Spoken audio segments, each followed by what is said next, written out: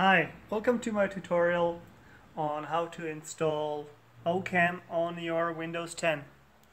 So, after you download the oCam, click open, then you click yes, allow,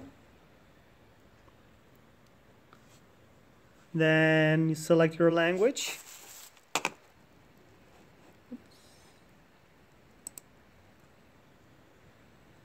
You click accept and next.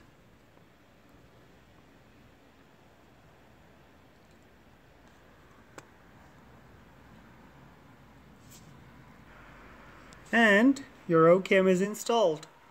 Then, if you want to record a screen, also like if you want to record your own voice, you click on sound and you check internal microphone. That's important. Now,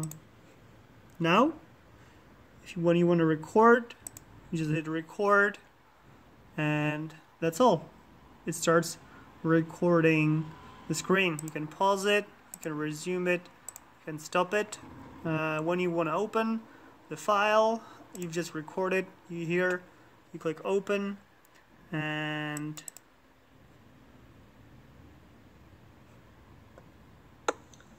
you can play the recordings.